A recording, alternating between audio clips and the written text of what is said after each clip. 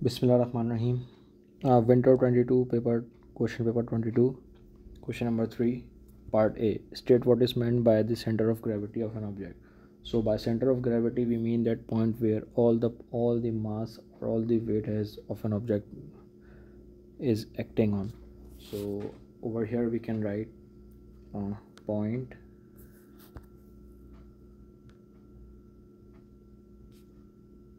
where all the weight of an object is acting. So this is pretty simple. Okay, so let's go for part B. A uniform beam AB is attached by a frictionless hinge to a vertical wall at end A. The beam is held so that it is horizontal by a metal wire CD as shown in figure 3.1.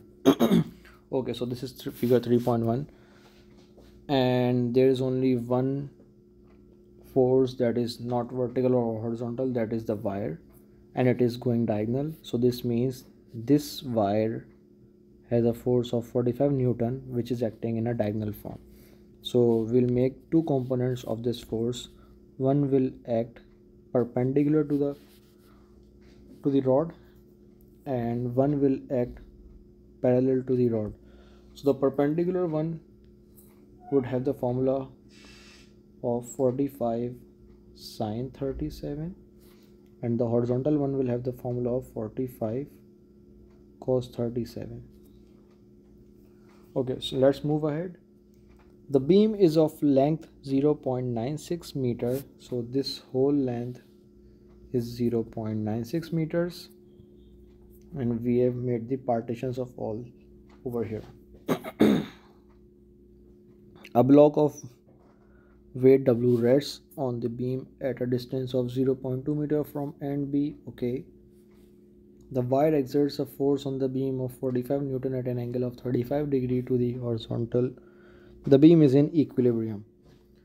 So right now we can say that the beam is in equilibrium, which means moments clockwise and moments anti-clockwise are all equal. Forces upward and forces downward are equal. So that's why this is in equilibrium. Calculate the vertical component of the force exerted by the wire on the beam. Vertical component, we have already found this one earlier. So we just need to simply calculate the value, that is 45 sine 37. This is the one that I was talking about earlier, so we can easily find the value of it. The value is 27.08 Newton. I can round it off to 27. Two significant figures are enough. Okay, so the next part is, by taking moments about A, calculate the weight of the block. By taking moments about A, calculate the weight W of the block. Okay, so whenever you want to find the value in terms of moment and all these stuff, always make sure that, for example, assume that this is your pencil nib and this is your pencil. Whenever you apply a force over here, it will go like this. For example, if this is your pencil over here and this is the nib of the pencil, if you apply force over here, it will go like this. Vice versa, if you apply force over here, this will go on this side. So right now just imagine, for example, hold on. Okay, so this force will make it move like this one. This will also move it like this. This one will make it move anti-clockwise. So two clockwise movements and one anti-clockwise movement. So over here this hole was 0.96 meters if I am not wrong. Divided by 2 is the point where this 23 Newton force is acting, because this is the center of gravity. So over here we can simply write 0.23 Newton if I am not wrong, sorry, 23 Newton multiplied by 96 divided by 2. 96 divided by 2 makes it 48. So 0.48 meters. This is a clockwise movement.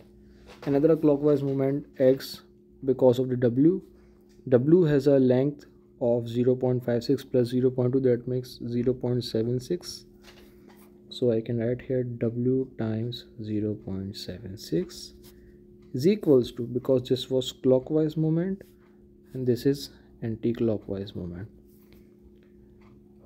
Now this force that was coming out 27 is 0.56 meters away from the hinge A, and it will be rotated anti-clockwise. So I will write 27 times 0.56.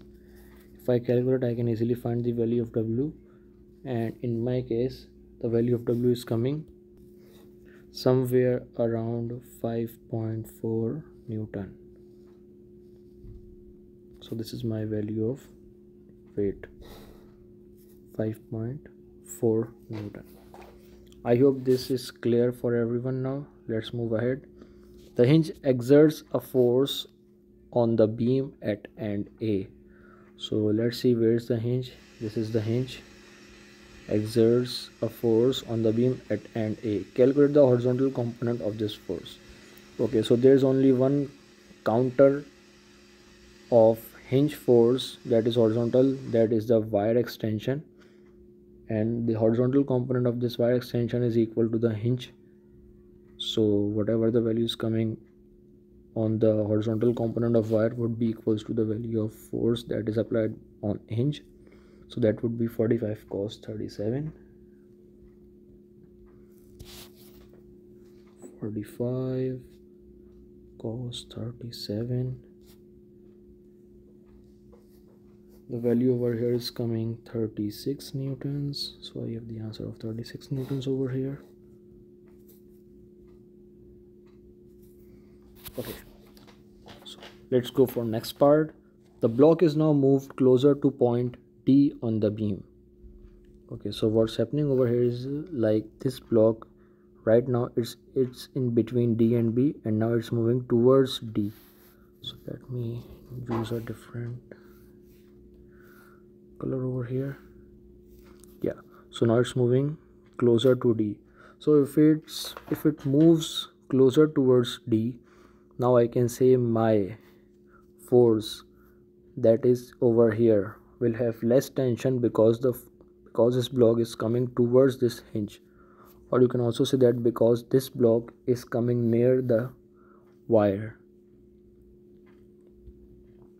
So state whether this change will decrease, increase, or have no effect on the tension in the wire. So I can simply write that the tension in the wire will decrease because it is coming nearer. And now if the if the distance has been decreased, hence force will also decrease.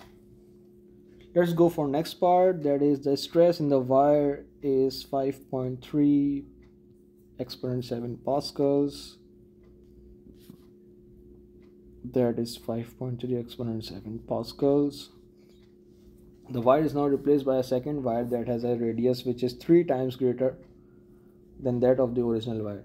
So initially the area was pi r square. Now the area is pi 3r whole square. So now the area is 9 pi r square. The tension in the wire is unchanged. Calculate the stress in the second wire. Okay, so basically what you're gonna do is, initially we have this area, we got this stress. Now the area has been increased. If my area is increased, I obviously know that my force and stress will decrease. So simply just, if I make the ratio over here, area initial or area final, it will make pi r square over 9 pi r square.